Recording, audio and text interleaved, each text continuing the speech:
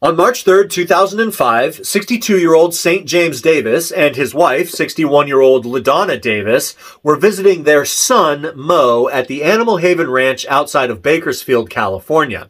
They were there to celebrate Mo's 39th birthday, and they were visiting him at the Animal Haven Ranch because Mo was not a human. Mo was a chimpanzee. The Davises claimed that they had rescued Mo from Tanzania in the 60s when Mo's mother had been shot and killed by poachers, leaving him an orphan. Now, as a side note, it is much more likely and widely speculated that the Davises simply purchased Mo illegally as a pet. But that's really neither here nor there. Either way, the Davises, who had no children of their own, really had raised Mo like a human child. He slept in a bed, he ate human food, he used the toilet, he was with them all the time. But despite being raised like a human child, and despite the fact that chimpanzees are 99% genetically similar to humans, Mo was not a human. He was still a wild animal. And wild animals, particularly chimpanzees, do not make good pets. They are, like I said, completely wild. It's not a domesticated species. And they're massively powerful animals. An average chimpanzee will stand 4 feet tall, weigh between 90 and 120 pounds, even though they can get much heavier than that. And they possess the strength of between 5 and 10 adult human males. So you can see why it's probably not a fantastic idea to keep one as a pet. This would become evident in 1998 when Mo would attack a police officer and mangle this officer's hand. I don't know how or why authorities did not take Mo away from the Davises at this point, but they didn't. It wasn't until the next year in 1999 when Mo attacked their next door neighbor and he bit off one of this lady's fingers, or at least part of one of her fingers, that finally animal control came out and they took Mo away from the Davises and relocated him to the ranch. Now, obviously the Davises were devastated by this, but they visited him all the time. And of course, this day, his birthday, was a particularly special day. Donna had made a cake, a birthday cake for Mo. They had set up this picnic table where they were going to have the party out with him. And they're in the process of setting this up. Ladonna was actually cutting the birthday cake when she noticed out of the corner of her eye, just kind of like a black blur. And she looks over and there's 2 adult male chimpanzees running at them. Now, bear in mind, Mo is still in his cage. And all the other animals that were in this facility, at least in their enclosure, were supposed to be in cages while the Davises were in this facility with the animals. Nobody was supposed to be out running free. But somehow, these 2 chimps had escaped their cages, and now they're running at Ladonna. So she turns to her husband to tell him, but before she can, the first chimpanzee jumps up on her back, and he pushes her into her husband, and she hits St. James and she wraps one of her arms around his neck, but the chimp grabs her other arm, pulls it down to its mouth, and just immediately bites off one of Ladonna's thumbs. Completely severs it. She screams. Her husband sees this. He grabs his wife and he throws Ladonna behind this picnic table, and then he gets in between these 2 chimpanzees and his wife to protect her. And St. James is a big man. He's a heavier set guy. He's not obese, but he's just a big, bulky guy. He's 6'2". He used to be a running back, big dude. But against 2 male chimps, there's not a human on earth that can really do much. These 2 chimpanzees immediately jump on him. One jumps up on his chest, and the other one jumps on his legs. So I'm going to tell you what each chimpanzee does individually, and I'm going to try to do it in order, okay? The chimp that jumps up on his chest, it immediately, with its mouth, latches on to St. James's right eyebrow, and it tears it off with its mouth. Then it latches on to his nose with his mouth, and it bites his nose off. While it's in the process of biting his nose off, it takes one of his fingers and digs it into St. James's right eye socket, gouging out his eye. After it's done doing that, it moves down to his mouth, where it bites off his lips, and then it bites like on the inside of St. James's mouth where it bites out some of his teeth.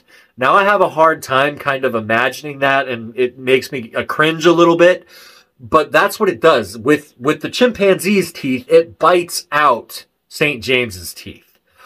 Then it takes its hand and it reaches up to the left side of St. James's face. It grabs him and uses its fingernails basically to peel the skin and flesh off of one half of his face, like off of his cheek. And that flap of flesh goes flapping over St. James's other eye. So now he can't even see anything. He's missing one eye. There's a big chunk of flesh hanging over his other eye. And this chimpanzee that's up here continues to just bite him on the face and the skull. It's basically just eating him alive, eating his face. The chimp on the bottom, as the one is doing its thing up top, St. James can feel the chimp on the bottom biting off his fingers one by one. It's just moving from one finger to the next, biting each one of his fingers off. Then it goes and it bites and removes part of his buttocks. It removes part of his abdomen. It removes part of his thigh. It moves down to his genitals, where it bites off St. James's testicles, or at least one of his testicles. And then it goes down to his feet, where it begins gnawing on his foot and biting off his toes. So all of this is occurring basically at the same time. This man is literally being torn apart, eaten alive by these two chimpanzees. Ladonna is screaming, as is, of course, St. James screaming. Eventually, the son-in-law of the owner of this facility comes running out with a firearm of some kind. I don't know exactly what kind, but comes running out with a firearm.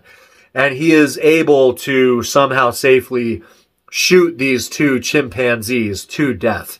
And it is only once he has shot them, each one of them, several times to death, that this attack ceases.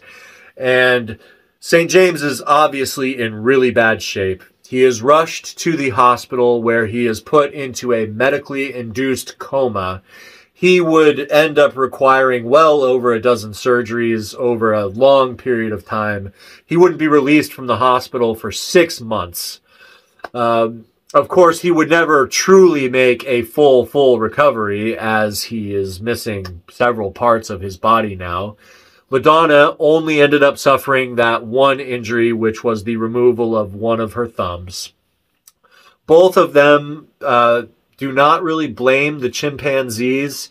They think that maybe because they spent so much time with Mo at this facility while these other chimpanzees were watching, that they became jealous. And when they saw, you know, this cake being prepared and knew that they weren't going to get any of it, Mo was going to get all of it, and they weren't going to get any attention, that they beat their way out of their cages and just went ballistic.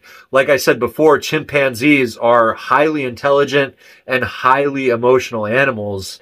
That is definitely not outside the realm of possibility. So that's kind of what's speculated that sparked that attack. Had Mo been out of his cage at the time, you know, who knows? Maybe Mo would have moved to defend his parents. Maybe Mo would have joined in the attack. Maybe he would have done nothing. Who's to say? I don't know. If you have any thoughts on that, I'd be curious to hear. Either way, Mo did not participate in the attack. He was locked in his cage. Coincidentally, or maybe just an extra piece to this story, Mo was moved to a different facility sometime later, and in 2008, Mo escaped that facility, and to my knowledge, has not been found since. He's just been roaming around in the wilds of California in the woods somewhere, you know, or, you know, unfortunately, maybe he's deceased. Maybe he was bit by a snake. But as far as I know, he was never found. If he was, if anybody can dig anything up on that, I'd be curious to hear. If anybody is still around at this point, thank you so much for watching. If you liked what you heard, I would love it if you'd consider leaving a like or subscribing or sharing any of the above or all of the above. I would be forever indebted to you. It'll help the channel grow.